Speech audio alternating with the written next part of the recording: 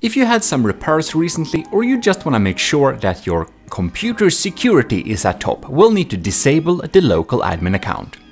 So we'll just log in to our computer and we will go down to the Windows flag and right click it. Select Windows Terminal Admin or PowerShell Admin. Inside of here, write in net, user, and then you will write in administrator.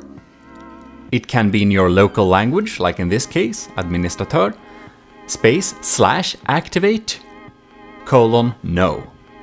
So you'll just click enter and you have now disabled the local admin account. And that's basically it. So now the local admin account can't be used, and if you have any files in there you need to clean up, you can go to see users and you should find the local admin account there. So hopefully you can extract those files if anything needs to be saved. Other than that, thanks a lot for watching. This is your host, signing out.